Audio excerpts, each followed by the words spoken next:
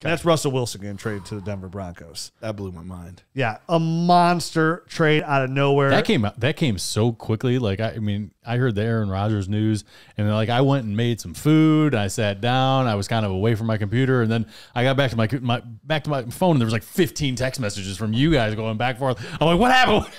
And immediately I went and looked. I was like, I couldn't believe it, man. I was the same boat. Like I saw the Rodgers news. I was like, oh, I'm gonna go work out for a little bit, and then I saw all these texts coming in. They're like, oh, we should probably change the show now with the Rodgers news, this news, and the Wilson news. I'm like, Wilson news? I'm like, what happened to Wilson? So I go on, boom, blockbuster trade. I'm like, whoa, what did they give up? And obviously they gave up. Yeah. Noah Fant goes. Two firsts, 2 seconds. 2 seconds, a fourth, Noah Fant, and Drew Lock. With Russell Wilson going to, let's start with Russell Wilson himself, right? Uh-huh. Now, he's going to a situation where like, wow, he's got some really good receivers here with Jerry Jeudy and Cortland Sutton. But you can also argue that his receiving situation is not necessarily better because he's leaving DK Metcalf and Tyler Lockett, two very suitable wide receivers there in Seattle. But there's still a lot of upside there with those wide receivers. And definitely Cortland Sutton. I mean, both these guys are big winners. Jerry Jeudy's going to fill the Tyler Lockett role. Cortland Sutton's going to fill that DK Metcalf role. And where Cortland Sutton really won was getting downfield and stretching that field. But he's had some really rough goes at quarterback with Drew Lock, Teddy Bridgewater, now been able to push it down the field. But that's what actually Russell Wilson does really, really well. I mean, he's able to just push that ball down the field for Cortland Sutton. So he went from being maybe a wide receiver 3 to a potential high-end wide receiver 2, where we saw him 2 years ago, where we thought he was on the verge of being a potential wide receiver 1 year in, year out. So big news from the receiver aspects. And, of course, everybody's talking about Albert O. Yep, now, absolutely. Who kind of ate a little bit in Noah Fant's time there in Denver, as it was the former first-round pick. Now, before I get your guys' opinion on all of this, I just want to say, for me personally, like I'm using this Albert O news and I'm selling. Like I'm selling because right now that Albert O news is out of control. People are like, dude, tight end 1 for sure, locked in. Somebody said, I just saw it on Twitter that they moved him up to their tight end 10 or something like that overall, which. Oh, that's fine. I mean, that's crazy in my eyes. I mean, I know he has flashed some potential, but I don't think he's a top 10 kind of candidate. I definitely moved him up my ranks. I think I got him in the teens now, like 16, 17, where he was down in like no man's land in the late 20s or something like that. Which is no different than being wide receiver 10. So it doesn't really matter. That's the whole point. There's no difference to being wide receiver 16. Well, there's 6 spots. But you mean tight end 16 or tight end 10? Tight end 16 or tight end 10. Like the point differential per game, we talk about this many times when it comes to tight ends. But right now, his name is hot. Definitely a tight end premium. You could probably get a really good pick or player for a guy like Albert O. And my concern isn't even Albert O in his skill set. He's a big, fast, talented tight end. But to be a dominant tight end, to be the guy at tight end and put up those top 5, top 6 numbers, you have to be the guy in your offense. You have to be targeted heavily and do something with it. So with Javonte Williams, with potentially Melvin Gordon come back, potentially. But even say that. Even without Melvin Gordon, with Javonte Williams, Jerry Jeudy, and Cortland Sutton, I don't think Albert O is just going to get the targets enough. Yeah, maybe he'll have enough to be tight end 8 or tight end 10, but to break that top 6 kind of, that top 6 fill. Difference maker. Be a difference maker. I just don't see it, and I'm just kind of like riding that hype and trying going somewhere else with it. I'm with you because on top of that, tell me the tight end that has been crazy successful with Russell Wilson. With Russell Wilson. That was going to be my point. Yeah, yep. Like he's had stretches with players over like 2 or 3 games here and there that, they've targeted quite a bit. But for the most part, he hasn't been a guy that's thrown it to a ton. Now, could that be a faction of the offense or things like that? Sure. Maybe that'll be slightly different here. But, Hackett came from an offense where tight end wasn't used a ton either. And yeah, so I just don't know where that volume is going to come from. I always thought he was a good player. And if you had him already, like, congratulations, he just got a huge value bump, whether you keep him or trade him or whatever, he got a huge value bump. But I'm not buying him under any circumstances right now. But that's the thing. You could probably sell him. Like, I'm interested to go in the trade finder like tomorrow and the day after that and look at some Albert O trades. But the value is a huge bump to his value. And sometimes it's just about finding the right opportunity to get these guys to sell. It's like the stock market when it comes to Dynasty. So right now, if I could flip Albert O for Cole Kmet, Dawson Knox right now, like those two guys specifically, like Cole Kmet or Dawson Knox, they offer a much higher ceiling from a fantasy output. That's the move that I'm making. Since this player was in that range last week when we were talking about top 10 guys, what about the player that was traded in this Noah Fant? Who are you taking, Noah Fant or Albert O? Because I think a lot of people right now are like Albert O for sure. I mean, that's tough. Noah Fant's been kind of overrated. I've kind of mentioned a couple times on the show in the past. Like I'm just not a big Noah Fant guy. But he's a guy that's always bordering right on that tight end one. But now he's going to a situation again. Tyler Lockett might get traded. There's still 2 stud receivers ahead of him, and we have no idea who the quarterback is. So you're leaning Albert O above Noah Fant in this. I would. Yeah, I got. I mean, no, because I'd want Albert O because I could probably sell him for more right now. I'm just talking about like if which player do you I like? I would take Noah Fant. Okay, thank you. That's what I was trying to get to. The like what personally, who do you value higher? Not like, from a talent output I'll still take Noah Fant. Okay. Yeah. You know, he's got that first round pedigree. He still had really good film. He's more of like a Mike Gesicki. And maybe this move could help him a little bit. You know, because because here's the thing. The same reason that everybody's sitting there talking about, Cortland Sutton and Jerry Jeudy getting this big bump. They've been hindered. But now people want to poo-poo on Noah Fant. Well, listen, he's going to his 3rd year, right? Of in the NFL. We all know fourth year. Yep. We know the tight end takes time. He's been in a doo-doo situation with quarterbacks as well. So, like, where's his benefit of the doubt? Like, what if they go in and they trade for Jimmy G? Or maybe they draft Malik Willis now or a good quarterback and they turn around and they're right there at 9, right? That's right at 9. Yep. And the best thing that can happen for Noah Fant is they do trade Tyler Lockett away. So now it's DK Metcalf and Noah Fant are the number 1 go-to. And we all know the young quarterbacks, like that safety valve, the seam runners, which are going to be the tight ends, which is Noah Fant. I would expect Noah Fant to outproduce Albert O almost year in and year out in almost any situation here going forward. I think he's a much better talent. That's why I would go with the Noah Fant side of that as well. That's why I asked, because I feel like everyone's poo-pooing Noah Fant and everyone's like pumping up Albert O. So I just wanted to kind of see where you guys landed on that.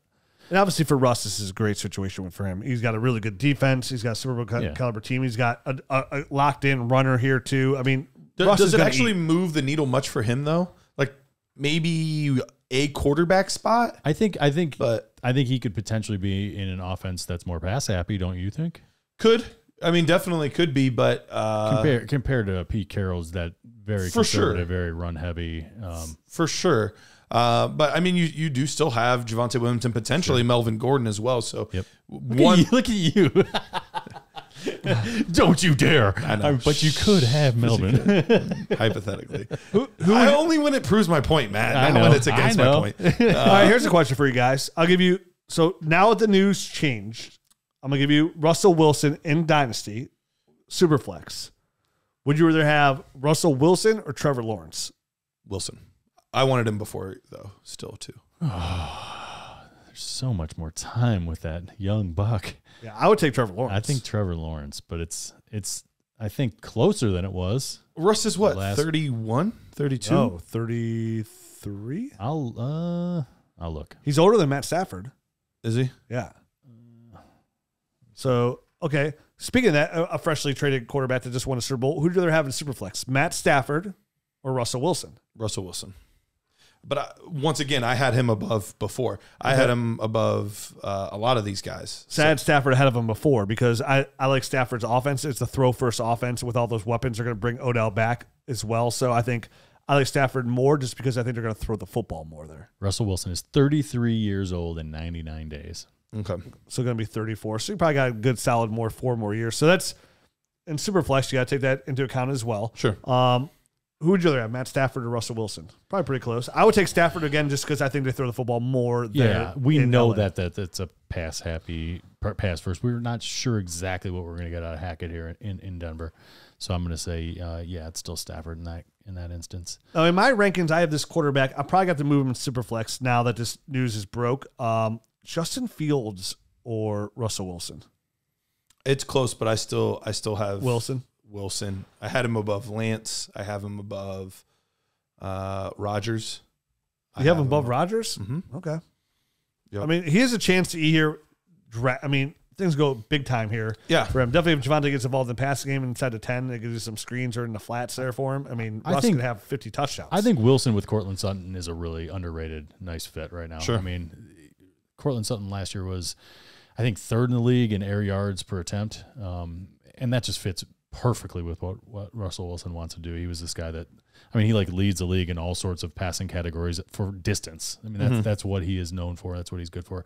Obviously, Cortland Sutton and DK Metcalf, much different physically, but I think they want to do a lot of the same stuff, get downfield, kind of win over the top of people. I think Sutton can help Wilson win even more with the way he dominates the sideline, right? Like his body control, the way he can own that sideline. Contested catch stuff. I mean, DK Metcalf would take the lid off, the top off the defenses, using his speed to get downfield, where Russ just needs to throw it up to Cortland Sutton. He's going to come down with it, and then you have the underneath Jerry Jeudy with just a stout route technician out there. As long as he can find that separation, should eat as well. So, yeah, I mean, I'm probably a little bit too low on Russell Wilson, but at the same time, I want to see it all come together. Like I'll move Russell Wilson up as I see fit as he plays. And to be fair, like I've always been lower on Russell Wilson than everybody else. He's just one of those players that I've just rubs me the wrong way.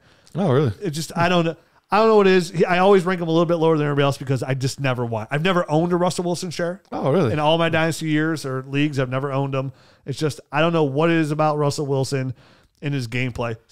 Been fantastic, but I just don't own him. Sorry, own's the wrong word to use. I've never had him on your team. Had him on my team. Yep. Yeah. So, what would you pay for Russell Wilson? So obviously, Aaron Rodgers right now in Superflex is still gonna cost you 2 firsts, right? Mm-hmm. Like Russell Wilson moves his team. Somebody's excited. Their team is in rebuild mode because their team's been bad. Hey, Russell Wilson's on the block. Now that we know he's in Denver, we talked about his skill set players here, which are arguably some of the best in the league right now. Mm-hmm. What are you giving up for Russell Wilson, Matt, in a Superflex league? Are you giving up 3 firsts for Russell Wilson? I was going to say 2 is definitely not even going to get, I don't think, be close to getting it done. Depends on the league. I think we still value Superflex a little bit higher than the general consensus. Yeah. So while I don't think it will happen most places, I think that's actually closer than you think. Okay. I was going to say, if you're in win now mode, then I would be okay giving 3. Because like we said, he's 33 years old. I mean, that's a ton of time in order to kind of get some juice out of that, and then even go back and trade and kind of pull back some of that. Sure. Maybe get 2 firsts 3 years down the line with a guy that's only 33 years old. So I think I would do that. I think I would go 3, but that I wouldn't go any higher than that. Okay. I don't know that I can quite cross the 3 threshold. That's kind of reserved for like those top 5 quarterbacks for me. Like 2 and Jimmy G. Yeah, So something like those that, lines. or like if there was a position player they liked, like Amon-Ra St. Brown, or somebody like that that's got some upside but isn't Your boy? established. I love Amon-Ra, I do. But Quarterbacks rule. yeah, On the flip side here in Seattle, like I think this increases the odds that Rashad Penny's coming back, most likely. Huh. You don't think so? That's a negative hunt. That's a sigh too. I got a hunt, a sigh. I don't know. Like I truly don't know. Huh? There was a report that came out today that they're not going to get into a bidding war for Rashad Penny. Oh, neither is anybody else. So they just released Bobby Wagner while we were doing the show. They released the vet Bobby Wagner, the heart and soul of that defense. They're breaking this thing down. They're burning it down. So that's the thing. Like they're not going to sign a running back. If they can get, well, it's Pete Carroll. So if they can get the running back on the decently cheap, maybe they got Chris Carson for that. Potentially, yeah, if he Coming can play ever again. That neck issue. Yeah, so we'll see what happens there. But, yeah, I think they're tearing this thing down to the studs. The only piece I could see maybe still being there would be DK Metcalf because he's so young. But they might also look on the flip side and say, we could get quite a bit for DK Metcalf. DK 23 or 24? Like I think he's 24. He was young when he came in. Because this will be he's going to be going into his 4th year? Yeah, like how do you not try and sell get like a 4th or a 3rd for Lockett, right? Like a 4th or 3rd, and then try and get like a high 2nd for like Metcalf, and just like you might even be able to get more than that. You might be able to get a 1st from Metcalf. I guess you do need to move. I guess you need some players to to come watch. Have people come be in the stands. So I mean, unfortunately for DK Metcalf, I mean this hurts his dynasty value. This is a big blow to his dynasty value. I think he's the biggest loser in this whole thing, right?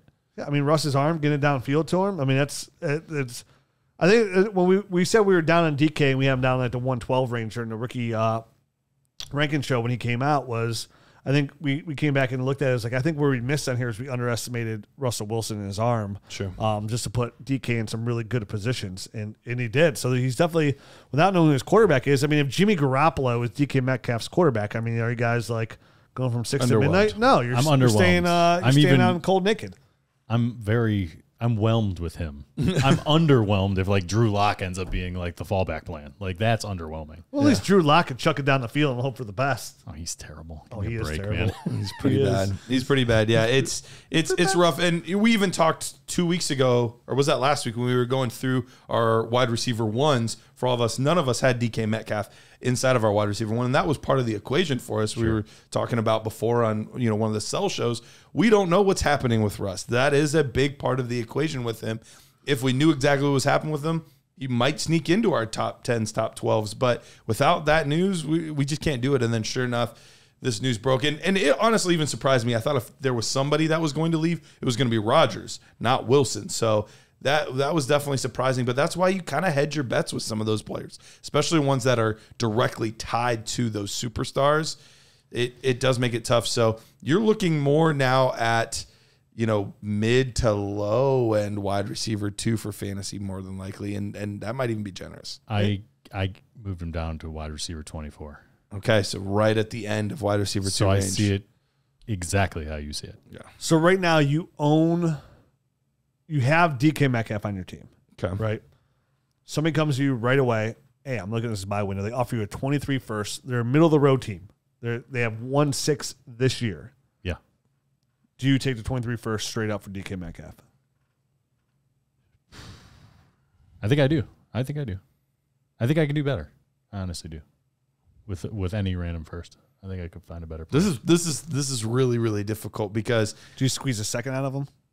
If I can, absolutely. Yeah, I mean, you try for sure. Absolutely. I'm not smash accepting it first, but I think if that was the only thing I could get, I think I would. It's tough because on the one side, all of the things that we said negatively, but on the plus side, he is still a young receiver that has a proven track record of success in the NFL. And so to just say like, I'm going to ship him off for random first is tough. But I think because of how highly I value that class, and you said it looks like it's going to probably be a mid, I think if a push came to shove, I would do it. Yeah, but you're going to try and get like 1-6 for sure. I'm definitely pushing to get more things.